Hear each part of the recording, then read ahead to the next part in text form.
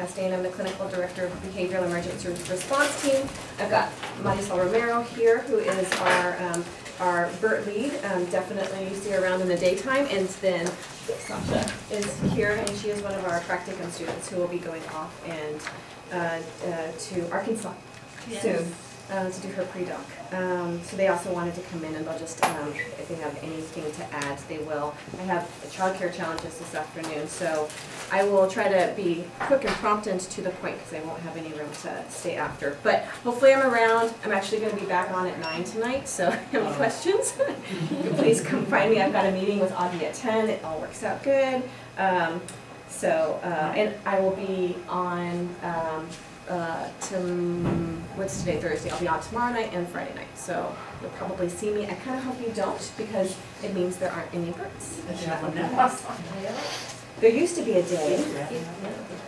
We used to have a day. I mean, I remember the days when we didn't have birds, and it doesn't feel that way anymore. It feels like this is just like nonstop, all the time birds. So I wanted to review the BERT criteria, look at our roles, look at some patient de-escalation, look at our outliers, and then do a couple of case examples. Really open for questions and discussions. I don't have, I mean, this is going to obviously be a multidisciplinary response and approach, and I think that our teams are working really well together, but what do we need to do? What next steps do we need to take? Because it doesn't feel like it's stopping. It doesn't feel like it's slowing down the way we used to have those times where we would have busy seasons and then quiet seasons and then busy seasons. And now it's busy season, really busy season, really busy season.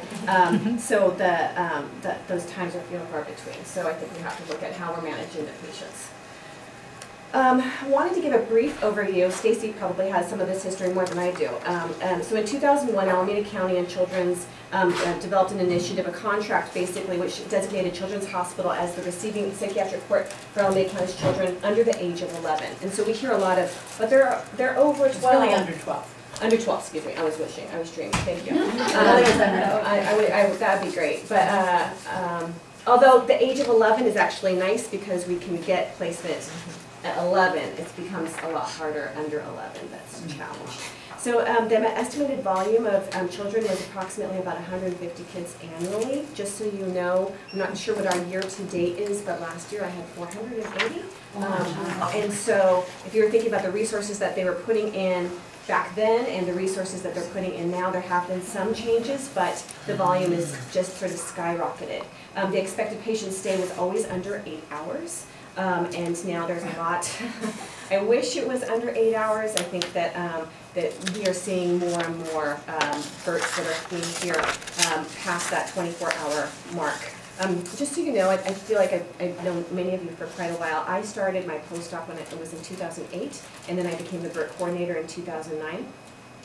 And I feel like every now and then we get a kid that would stay like 24 hours. Every now and like once in a blue moon, like hardly once a year would we get a BERT that was here for the duration of the 72-hour hold. And now it feels like it is happening on a very regular basis. 24 hours is nothing to us at this point. And I'm sure we've had at least 6 kids stay over 72 hours since January.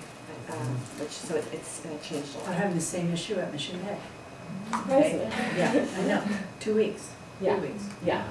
30 And do days. you think, maybe I'll touch on this later, but is the overall volume statewide greater, which then puts a greater impact on the receiving facilities, and that's why they're with us I will longer? bring that up. Okay. So I'll probably bring that up in a few slides about why that is. I just think it's good to have some historical context. Yeah. It's not just us that are imagining that we're feeling oversaturated by this. This is happening at hospitals, not just children's hospitals, but hospitals across the state of California.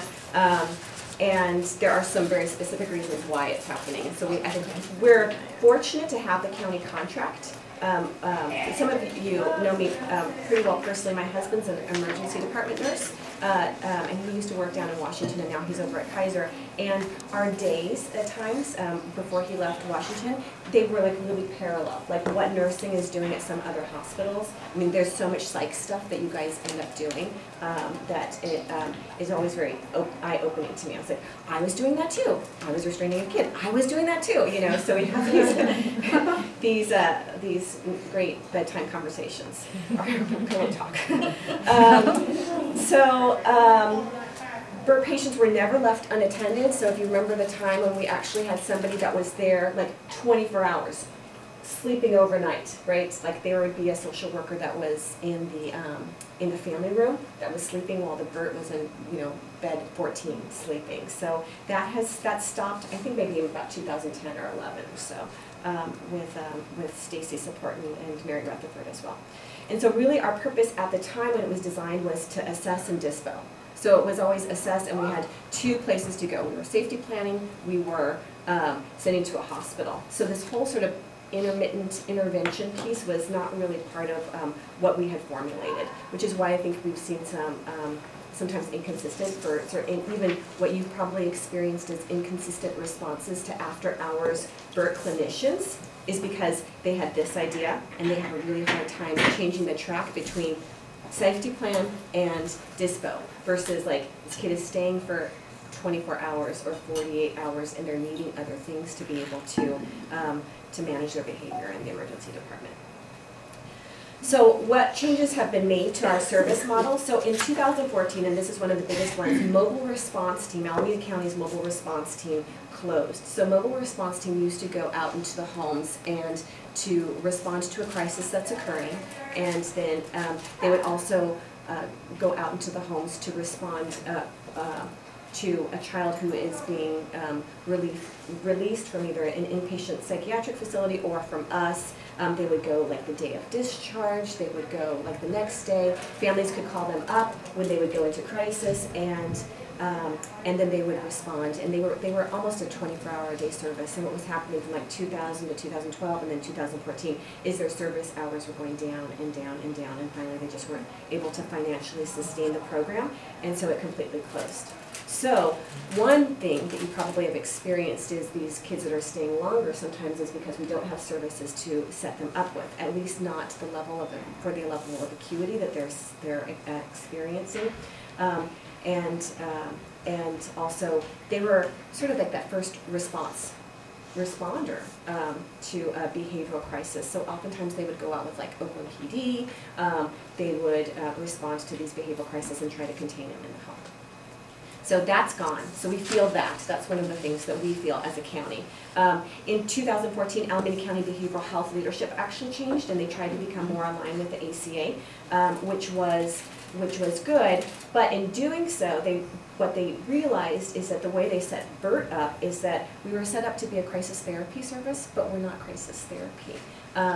We really should be crisis stabilization. But we don't have the distinction of the stabilization because that requires a certain nursing, psychiatrist, staffing ratio that we can't provide, we're not able to do. But it changes what we can do in minute to minute and hour to hour. So we're able to sort of recoup for the direct service that we do and not the indirect service that we do, which is tough. The Affordable Care Act. Sorry. We're good with that acronyms. So the big one, where we're seeing that our volume doubled really at the loss of AB 3632. So AB 3632 was legislation that basically gave the rights to a county to make behavioral health decisions and interventions on a particular child. And what they would do is they'd say, okay, this child needs a higher level of care, they need to go into a residential facility, they need to go into a group home, and we are going to sort of funnel the money and then make sure that they get that. What they did when they lost AB 3632 is they said, we now want the school districts to pick up the responsibility of assessing and determining if a child is going to need a higher level of care since it impacts their education. And so if you look at a place like Oakland or Oakland Unified School District, which does not have any resources to spare, we started to see the amount of kids that are in residential care dropping, just completely plummeting. So it's a system of care issue where we're getting kids who are basically not at the right level of service intervention, and the people that are sort of the purse string holders are the school districts. So we're gonna talk about towards the end when we're looking at our case descriptions with a patient that we had here who was here last September for 16 days because he falls into this category where. Are you saying that the school isn't providing the referrals that they should be, and so Correct. so then they aren't getting the help early enough, Right. and then we see them in crisis? Right. Not every school has the Qualifying personnel to do Yeah. that.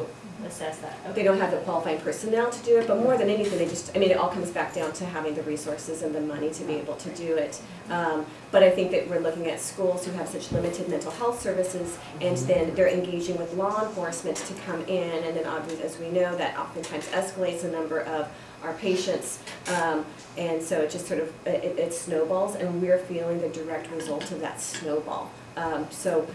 We're looking, I could pull my numbers from like 2014 to right now, and it's just been a steady increase from that point that we lost that. So, Forgive me for asking this, the residential care facilities still have beds?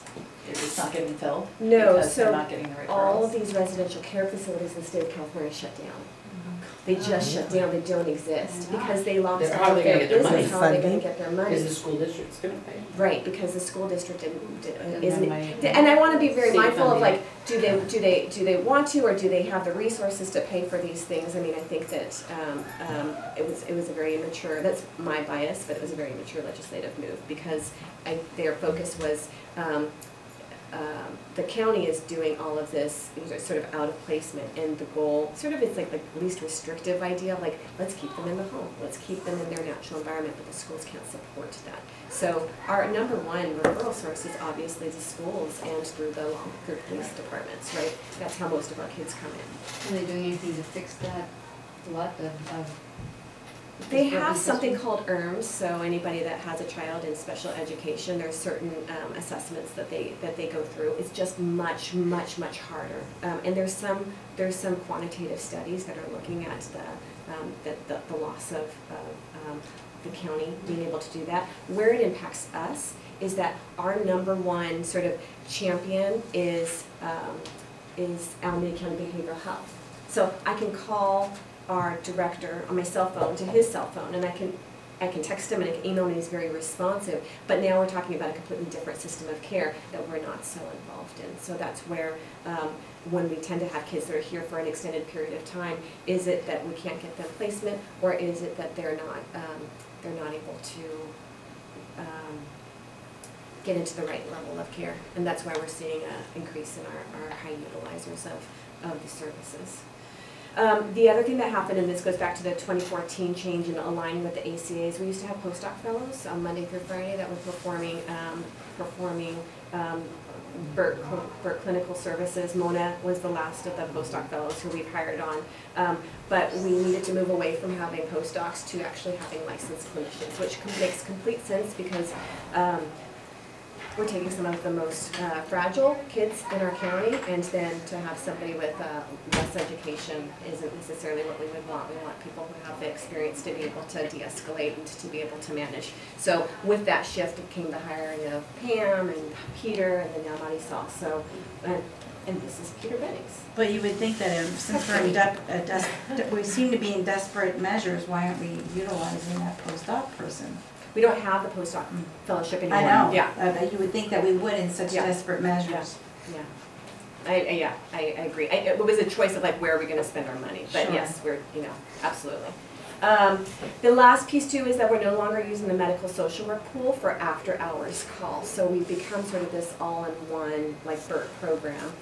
It's had some limitations. It's probably why I'm working the line a lot more. But I think that the medical social work was getting spread so thin, and with some varying level of experience. And then I think we had different perspectives about what actual clinical interventions should be, and how do we support. So the idea of like, I'm going to step in, I'm going to do the assessment, and then I'm going to get out because there's no beds, versus I'm going to get in, I'm going to do whatever assessment I can, and then do some intervention as well. So that was a shift that that was challenging for people to make. So Marcia and I both decided very collegially and supportively that it was better to split the program. So those are just changes that I think are important to make.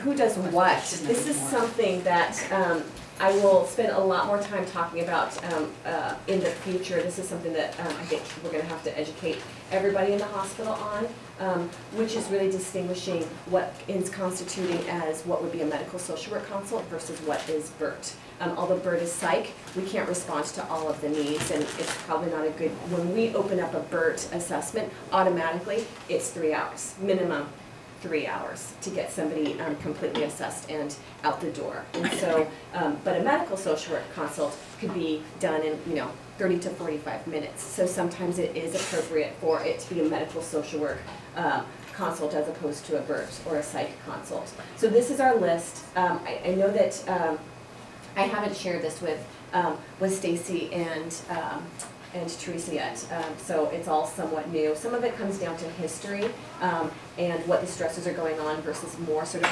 active self-injury, active suicidality. Because what was happening is we were getting these BERTs that were, they have this history of cutting. How long ago were they cutting? They were cutting 6 weeks ago. Are they in an active state of crisis, or do we just need to make sure that they're getting the services that they need, which is what we would want to do, just so that we can expedite them out of the emergency department.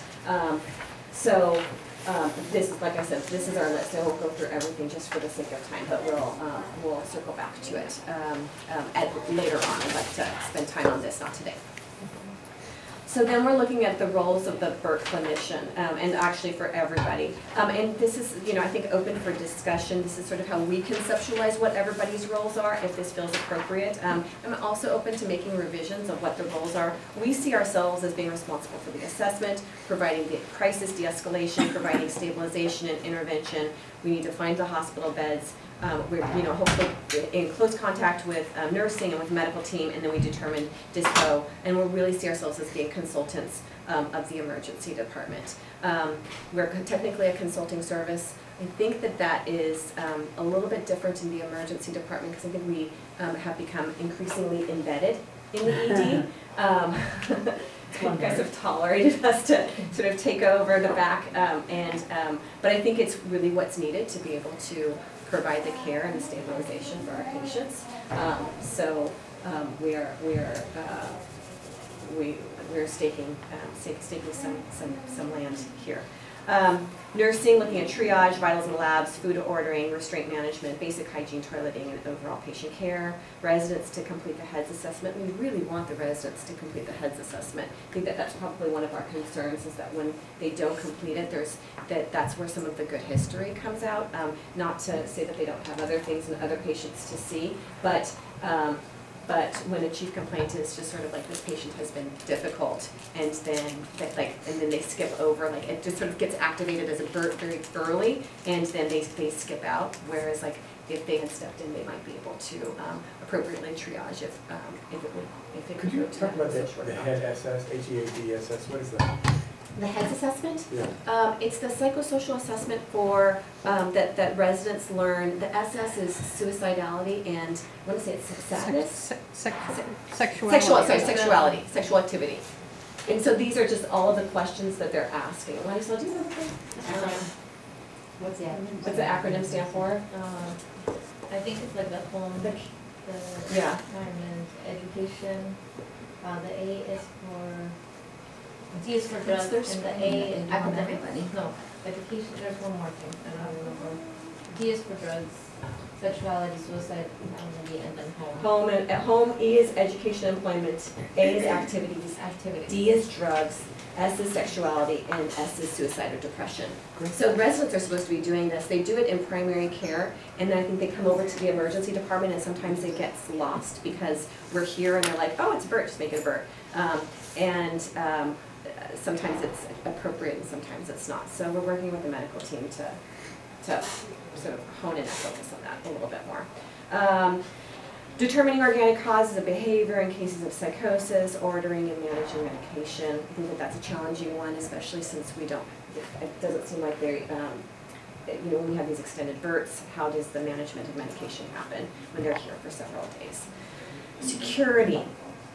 So this is my belief, is that security's role is to supervise the patient, notify nursing and BERT clinician if patient engages in unsafe or disruptive behavior, assist with holding patient down if restraints are required. So that's my belief of what security should do. It gets really tricky because when you have somebody here for an extended period of time and there's a security guard that's going to play Connect 4 with the patient, I don't necessarily mind it. However, I think there's issues of secondary gain that come up. I think that there's issues of boundaries that come up, and we obviously are having security engage in patient care. And that's, like, there's this interaction that's occurring that I think sometimes becomes Hair braiding, very, and that kind of stuff. we can go down the list and down the list and down the list. As I was talking to Linda yesterday about this, I feel like, we're asking security with such little training to be able to sort of manage these incredibly acute patients at times, and it's just such a mismatch for what Do you have they're the able to do. PCA on here now, or the sitter? I do not. It's a new little wall. I like that New one. little wall. So we can flesh that out, because I think that was obviously an incredibly helpful The sitter. intervention in our last case that we had for this extended BERT. And then the attending to provide medical needs and medication consultation with a psychiatrist, and then I feel like I deleted the last of this sentence. I felt like it was like to be as engaged as they feel what's necessary to be, and I think that that's a huge and broad statement, because it's very definite if we be attending how they choose to interact.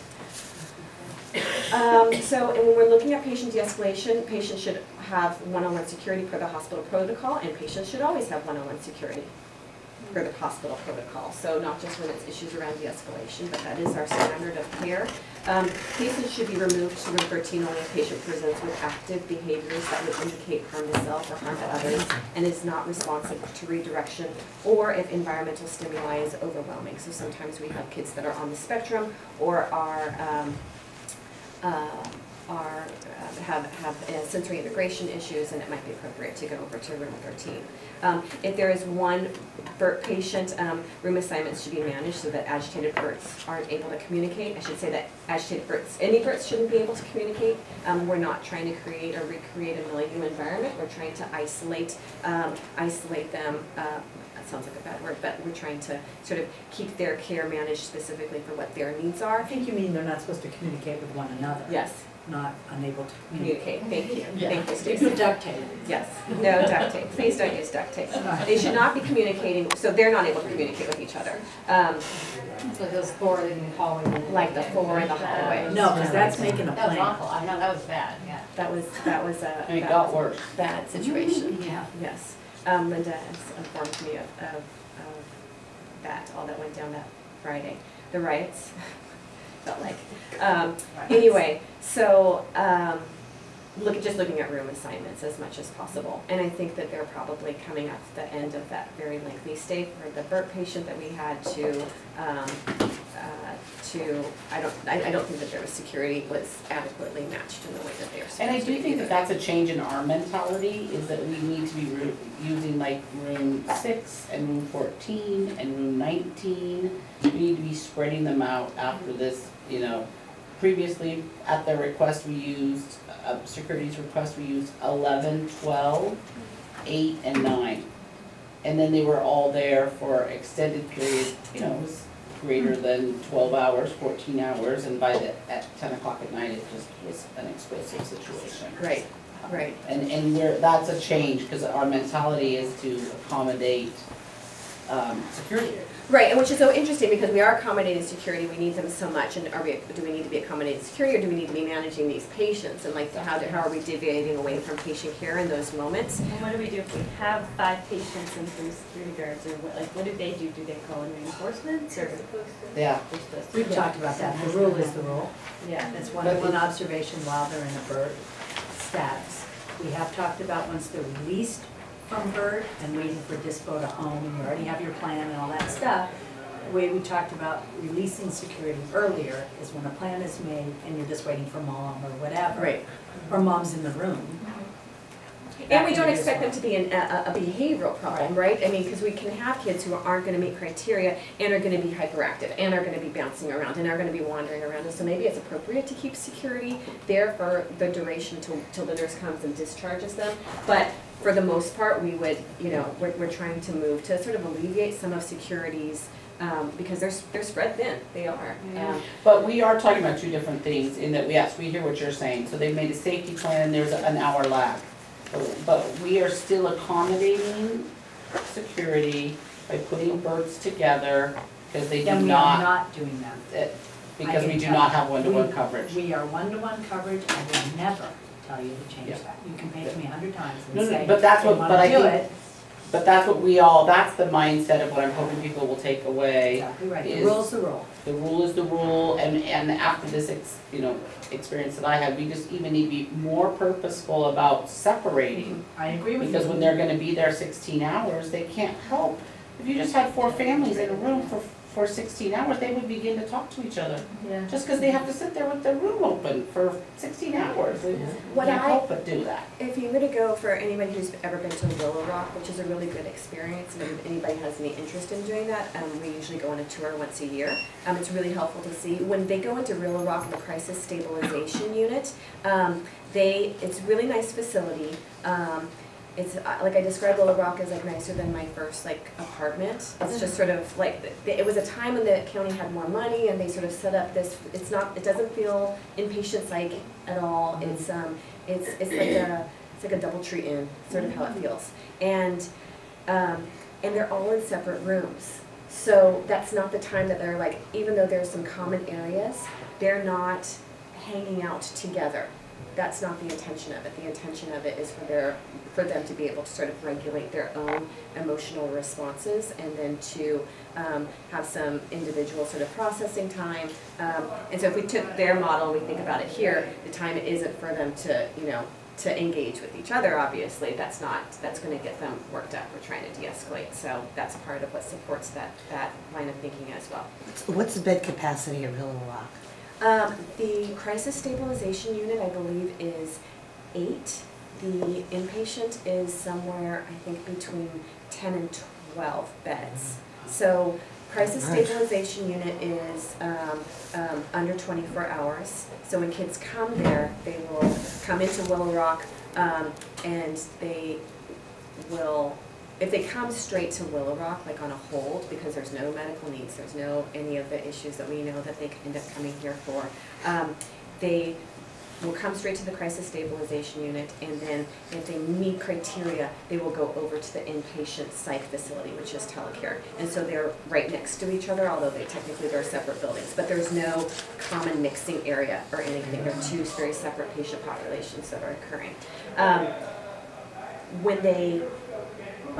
What we run into problems with, and this is a frequent complaint with Willow Rock, is that Willow Rock's crisis stabilization unit, those little 8 beds that they can, not even beds, they don't have beds, they have couches and kind of comfortable places to hang out, but not no beds. They won't take a patient unless there is room in their inpatient psych facility. So they could have room in their crisis stabilization unit, but it's very difficult for me to say, I really just want you to assess this child. Please take them in your crisis stabilization unit. And I'll say, well, but they could need inpatient psych, in which case we're not able to accept anybody. But you have space in your crisis stabilization unit, don't you? Yes, we do, but we don't have paid room in the inpatient psych. So that's what we run into on a very regular basis. Even though they're paid by the county to be the assessment center for 12 years or older than 12. Because they can't hold people in the crisis stabilization unit. They choose not to. But they can discharge them from there. But they It can says- They could assess Which that. is why it isn't a one-to-one enter. Right, Because one could argue then when that one goes out, that one goes out. right, You know. right, agreed, I agree. But that's their way they run it. That's the way they run it, and I think that they're, I mean, the county loves them. They don't see sending a patient over here for medical clearance or medical stabilization as being on diversion, right? They just see it as like, oh, they were coughing. They need to come to a hospital for medical clearance. So I don't want to get too lost in that process. What is our process, so for the kids under 12 or 11, we would admit them straight to the inpatient because you're the assessment people. Correct. And then the kids over 12 have to go to the crisis stabilization unit. So Good that's a wish. really good question. That is how we used to run things, and then probably about maybe 2013 or 2014, I was like, this is ridiculous. And so I talked to the county about if we're waiting on Willow Rock, like that's not working. We would just like to be able to direct admit if we need to. So we do oftentimes send it over to Willow Rock and say, and they'll say, well, would you like some help with placement? And we'll say, sure, but they're not a big priority for them because they're here. And so oftentimes we'll say, and we'll continue to find a bed also, which is what we do. We'll be reaching out because we know that they will prioritize who's coming in, and then they've got a rig coming in, and so, oh, it bumps that person because now there's somebody live that's there with them, and so we don't like to lose our place in line, so we are pretty aggressive with trying to contact inpatient psych facilities. So no, we no longer do, and actually, previously we hadn't been sort of billing the county for kids that are over the age of 12, and that's gone. That rule is gone. We're like, forget it, we're billing because we're holding kids, we're assessing them, we need to bill for them. So we pretty much bill for most of our kids.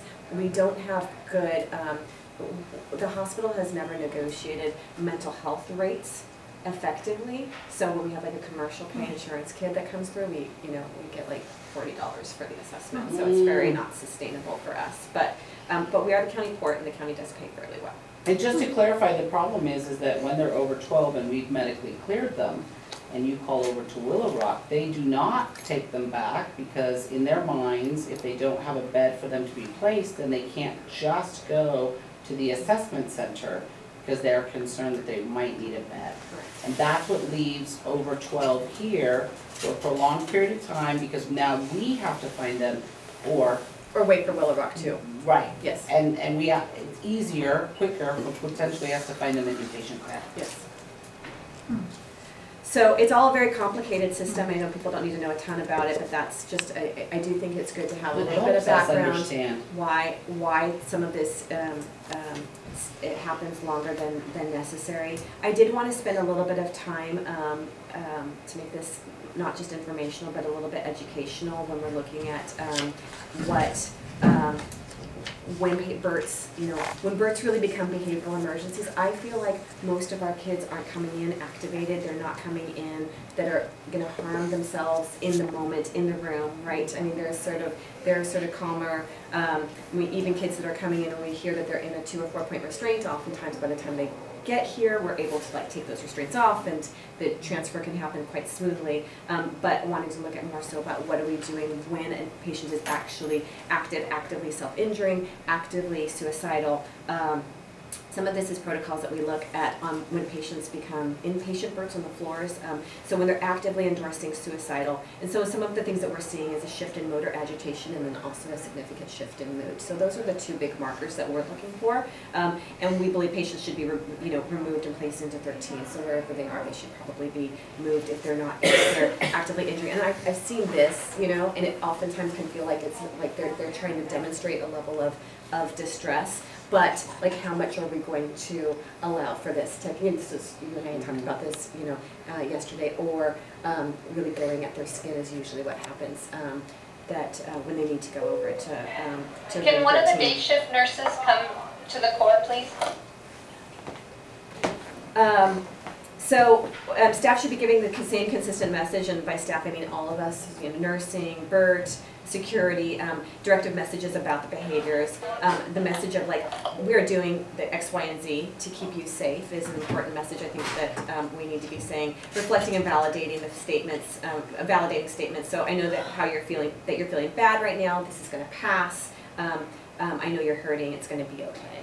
Those types of statements, which sometimes I hear, and probably more often from security, but like, it's not so bad. Those types of things that are sort of invalidating, diminishing the experience is what we want to stay away from. Their feelings are their feelings, and they may have very specific reasons of why they're in distress. Giving options about medications, either injections or orals, and then no threats and avoiding power struggles. And I think that this is the hardest one to do because it's so hard to say in that sort of loving, kind voice of like, of a kid who's actively fighting you or is going to be spitting on you, to say, I'd like you to take this medication, I'd like you to take this, Zydus in your tongue, it'll dissolve in your mouth, or I can give you an injection, which would you like, take this, but really trying to avoid the power struggles if at all possible, and no threats. I think that threats thing is what can oftentimes happen in regards to room 13. If you don't, and like you can say the same things of like, if you're not able to behave yourself, or you're not able to contain yourself, or if you continue to hit that wall, I'm going to have to put you into this room, versus knock it off, or that's that bad room, and we shouldn't be using room 13 as a punishment, but really as a way to contain their behaviors and to keep them safe. It's an awful room to be in, but it does help them stay safe. Active aggression and de-escalation. So when patients endorsing increased aggression, clear limits should be set. And so like the way you're acting isn't okay, you need to stop. Recognizing the difference between hyperactivity and aggression. I think this is what security struggles with a lot of the times because they're bouncing off of the walls in for probably a very typical ADHD way versus aggression that may be there may be underlying trauma, and a lot of our kids obviously have some pretty significant trauma that they've experienced. If a patient remains safe, once again, we're avoiding a power struggle, continue to make clear directive statements with intentions and options. So you're being unsafe, we're going to walk over to that, to the quiet room, we're going to give you some medication, do you want it by mouth, do you want it a shot, and then we can go back to the regular room when you're calm. Validating the emotions, I know that this is scary, I know that you're mad right now, explaining your role, we're going to take you out of restraints when you're feeling better, it's my job to keep you safe, and then distraction is your friend. So a lot of our kids, I'm taping this, but I feel like over the summer we had this kid who was really out of control, and he was this little guy in 13, and his biggest distraction was Pokemon. Do you remember that? Pokemon. And he was the very last kid that Peter had seen, and Peter had done like the mic drop like at the end of his shift, and he had told me all about it, and then and then when this kid came back in, and I didn't know who it was, and finally it clicked to me, like, this is that Pokemon kid. And so I was just like, so do you like, he's screaming and going crazy in room 13 and ready to like claw into the security's eyeballs. And I was like, do you like Pokemon? And he's like, I love Pokemon. And that was it. It completely was like a distraction technique that was successful. We ended up needing to restrain him, but like I tried every distraction technique, and that's really our role, right? To try as many distraction techniques as possible to be able to help calm them down, or at least keep them safe, so that we can get medication in them as quickly as possible, and then get them out of restraints as fast as possible. And then active psychosis. So I'm sure you know this, early psychosis occurs between the ages of 13 and 18 in males, 17 and 21 in females. If a patient demonstrates positive or negative symptoms, you want to engage in following interventions. One, asking about their experiences, orient them to person, place, time, which you may need to do on a regular basis. And then I think it's really helpful to ask a person to focus on an activity. The pictures that Stacy has can be really good. Those wall finding pictures are really good distractions. I years ago made the mistake of like having the same thought as you, but using like a Waldo type thing, and it was just too much visual, so it was a bad idea. But those are very they're very appropriate because they're not too complex and they're not too simple, and it's the amount of stimuli that seems to be just right for kids. What do you mean by asking about their experiences? Like what do you? What do you like to do? No, I would say more so about what they're experiencing in the moment in the room, so that part of that, like especially if somebody's got worried, like they're having paranoid thoughts that are occurring, just to give you a little bit more information about how you're wanting to engage with them. If they are having any active hallucinations or delusions. I feel like we have a lot of kids who sort of report voices, and that's not the same things as those kids that are coming in that we're like, wow, there's really something organically wrong with them, and you can tell. And we want to try to help to stabilize them. So it's just to give you a little bit more information about how they're doing. So so all the kids that we get are like the 7, 8, and 9-year-olds, they're just behaving badly at school. I feel like the schools are just frustrated and turfing them off to us, and not even, I don't know what they're supposed to do with them, but all those kids are clearly not, or they don't, not clearly not, they don't appear to be organically, psychologically ill. Right. So what are we doing with these kids? We know they're too young for the psychotic breaks, and they're just being bratty. So what do you do with those? I mean, are those then not the births, then those are for the social workers? No, I don't think that that's true. I mean, one, if any kid comes in on hold, they're on hold, right? So we own them. If they come on a hold, without a doubt, they're ours to do. So I don't want to. I want to differentiate between the expectation. I would say that a number of our kids, once we get down to some history, usually have some pretty complex trauma. And so we see these sort of reactive responses to the trauma, and a lot of it appears to be pretty fear-based. Once we get in there and begin to do the assessments, I still think that there's like the very basics of like, this is the limits that we're setting, you know, this is what your expectations are. I didn't make a slide for this, but like, here's what's happening in the ED, here's what I'm here to do. So the repeat offenders, the ones who keep coming in at each time, say, we know that they've been here before, well, we can say that, well, things have changed a little bit since you were here last time, this is what we're expecting this time. Right. I would say that we would be expecting for high utilizers that there is much more of a structure to be developed by us in terms of when, and the reason why we're not standardizing it as much is because sometimes we get kids who, if they're more on the spectrum, I mean, it sort of depends on what the presenting issues are, but I feel like we do get that like 9 to 11-year-old sort of boy that sometimes comes in who was acting out at school and then now is here on a regular basis. We've had a lot of girls lately. Yeah, it's like, so can we have like a box to pick from, like, okay, it's a school day, you know, keep on that, so it's not just a I have multiplication. homework assignments for every single school year. Math, reading. Where are they I find though? that it's hard for them to focus. I Yeah. mean, Yeah, that's- it is, but some of them are just sitting there watching TV doing nothing, and And I can put them next to the child-like stuff if it's more accessible there. I mean, as far as making it not all the secondary gain from taking a break and, Right. you know. Right. But would I we do know. any of those kinds of interventions at your direction? This is not something we would just Right. initiate. Right. on our Yeah, own. but could that be So- a more consistent part of the plan for everybody, whether it's the social workers or if they're involved, or with the psych team, you know, can that be something that would be an automatic part of the plan? I think it is hard. I think it's so hard for us not to always have a go-to thing.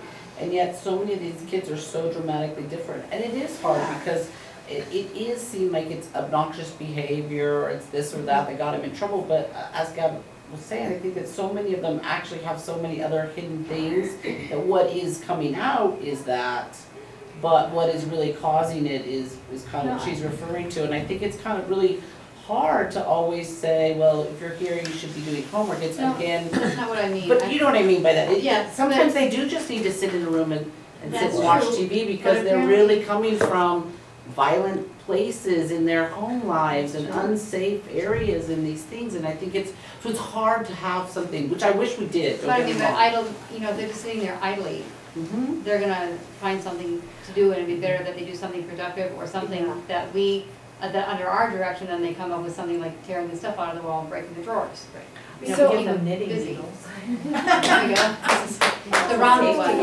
yeah. I think that what you're saying is like, how can we develop more consistent constructive activities for kids to do? To prevent them from. Right, to give them doing stuff things. out of board. Right, boredom. I think that Right. that makes perfect sense. Yeah, that's you what know. I'm Yeah, really that we need after. constructive activities. Right. And we haven't standardized constructive activities. It's definitely something that when Maddie gets back from Child Life, I think When's we'll that gonna We be? need to be. Another 6 months a year, another. Yeah, we'll work with them we'll work with her to create those, because I know that she's really open to doing that too. Yeah.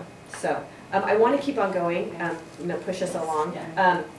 Our outliers, so here's our outliers in my mind, and sure the list can go on. Autistic patients are an outlier. Patients with prolonged admissions going beyond 3 days. Children that are under 5, and then patients with developmental delays. I use them as outliers because I feel like these are the kids that we don't do well with. We're just not set up. Our interventions aren't set up to help them. And we flounder. I feel like we do the best that we can. We're looking. How many children under 5 have you seen? We haven't seen a lot, but I feel like every 6 months I get a call on a Friday night from somebody who's it's like some 4-year-old that's blowing out, right? So it does happen from time to time, but and we always. I mean, I think I've hospitalized maybe a couple of 4-year-olds in my life, unfortunately, but yeah, if you can. And I was gonna ask earlier, people can have psychotic breaks before 13, right? That's the typical range. And you get more prodromal symptoms, and so we may be seeing, and we tend to see like a little bits and pieces of unusual behavior, withdrawal, paranoia, some things that are a little bit harder to quantify, less probably some more negative symptoms than positive symptoms, but it can occur. But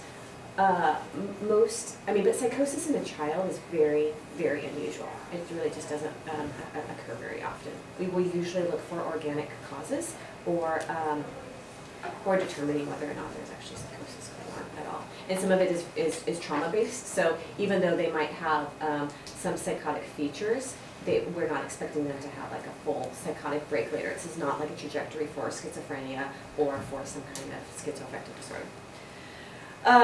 So I brought up 3 case examples. We've got about 10 minutes, and I think that everybody will recognize all of them. These are our issues. So, and I want to present all 3 of them, and then we can sort of discuss them in the last 8 minutes that we have. So, ES, 10-year-old Latino male, brought into the ED for 60 consecutive days on a 55-85 hold. Medically, he had a colostomy bag. He did not have an anus. At times, he used to throw feces when he was upset. He was in foster care. Mother engaged in patient's treatment in the ED. She happened to work here. The group home did not. And so he continued to return over and over again by breaking windows in his group home van, by throwing rocks through the windows. He oftentimes would let us know that he'll be back for dinner. He did. He would let us know that he was going to be back for dinner, right? John Muir had refused to take him, and I think that that's the most important thing for us when we're looking at high utilizers of the service, because they're not